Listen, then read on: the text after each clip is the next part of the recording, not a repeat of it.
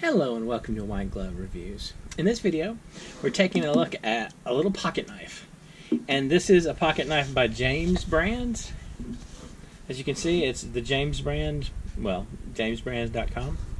And the knife is called the Elko. And this particular one is in black and micarta. Now, it's made, okay, that's interesting. It says designed in Portland, Oregon, made in China. That's a little unfortunate. I was kind of hoping this one was made in America, but I guess not. Anyway, let's open this thing up and take a look at it.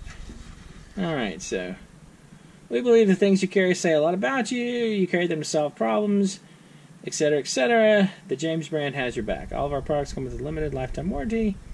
If you aren't happy, etc., etc.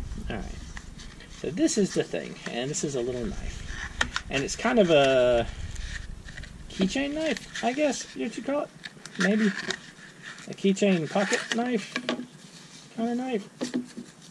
Alright, I'm obviously failing at getting this thing out of the container, the packaging. Alright, so in the battle, me versus packaging. I feel like the packaging is winning this one. Alright, so this is kind of a nifty little knife. It's pretty light. It weighs like 1.3 ounces. And ooh, that's kind of neat looking.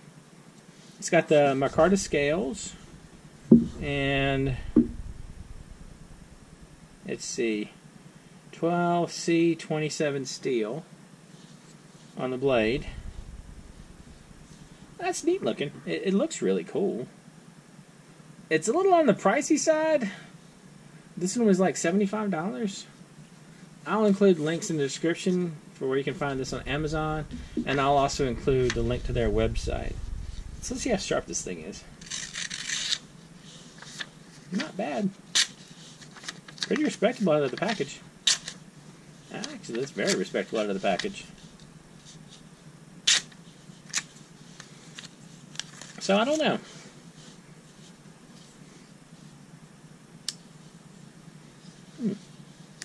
What do y'all think? It's kind of a neat little pocket knife. Maybe a little keychain knife. I like the blade shape. I think that's really nice looking. Y'all can see? I don't know. Have any of y'all tried any of the James brand knives? There's a little... trying to figure out... It feels like there's a little bit of resistance here. Like it might... I don't know if it's like rubbing or if it needs oil or something. Maybe that's how it's intended.